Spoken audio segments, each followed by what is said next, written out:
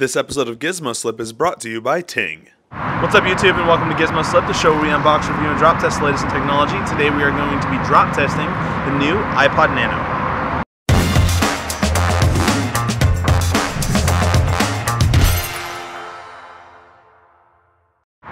Alright guys, so we're going to be taking the iPod Nano and we're going to be dropping it onto its back, onto its side, and onto its front.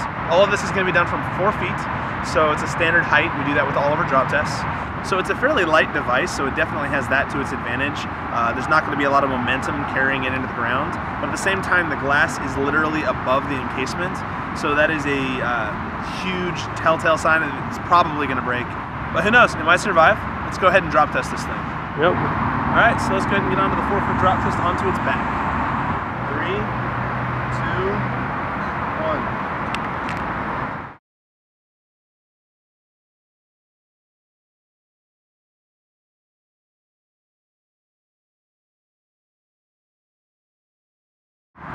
Okay, so that thing is insanely light and it just tilted right onto its side instead of onto its back. So we're going to count that as the side drop, and let's take a look and see how it did. There's a minor scuff up on the top. Screen turns on just fine and it's reactive. So it just survived the side drop. Let's go ahead and get onto the back drop. See what happens. Hopefully I don't screw it up this time. It's a slight gust of wind right now, but it's perilous because this thing is so light and tiny. I don't want to do another accidental side drop. So let's see. 4 feet. Onto its back. 3, 2, 1.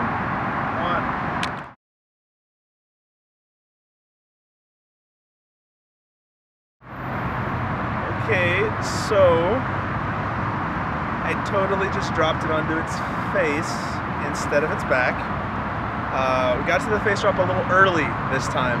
That was a pretty solid face drop though, so we're going to go ahead and check it out and see how well it did. Here's hoping that it survived. And oh no, there is definitely a crack on the screen here.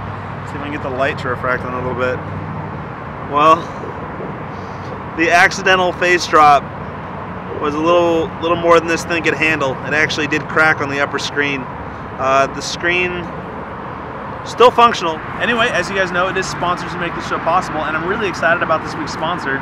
So let me go ahead and tell you about them. If you haven't heard of them yet, Ting is a mobile service provider with a very unique approach to their payment plans. You see, unlike with most service providers, you only pay for what you use. They break down in minutes, messages, and data exactly what you use each month and only charge you for that. Meaning you're never going to have to deal with crazy overage fees, and you only get charged for what you use. So if you actually go underneath your allotted budget for the month, they actually credit you back the difference. Which in my opinion is amazing because you're only getting charged for what you use and not what you don't. Ting actually has this really useful tool that you can check out. If you go to GizmoSlip.ting.com, you can actually calculate what you're currently using in terms of the minutes, texts, and data, and then break down what you'd be charged through Ting versus through what you're getting charged through your current provider. And what's even better is that if you decide you want to sign up for Ting, you actually get a $50 credit just for being a GizmoSlip viewer. So if you decide that you want to go with Ting, just go to GizmoSlip.ting.com and you will actually get a $50 credit towards your plan. It's just their way of saying you guys are awesome. Now onto the drop test. So it definitely failed the face down drop, as accidental as that might have been. We're going to try to do it onto its back. It's not a survival, so either way, it's still screwed. This is hard to drop test. This is really hard to drop test because it's so light. Let's see if I can not screw this one up. Alright, as you guys can see, wind is definitely causing some issues right now. I'm going to try to get this anyway because we're almost out of light. Let's see if I can do this. 4 feet. Moment of truth. I got to get this. Backside drop. 3, 2, 1. Oh yeah, got it.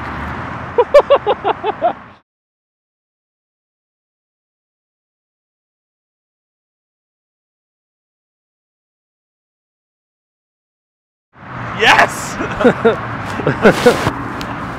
Alright, so the drop tests were a little bit out of order this time, but we did get a side, a back, and a front drop without having to do any extras.